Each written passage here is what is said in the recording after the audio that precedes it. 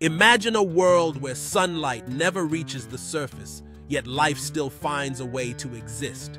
Europa, one of Jupiter's largest moons, hides a vast global ocean beneath an icy crust that can be up to 15 miles thick.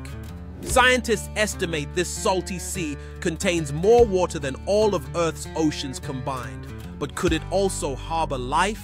The energy needed to sustain organisms might come from hydrothermal vents on the ocean floor, similar to those on Earth where vibrant ecosystems thrive without sunlight.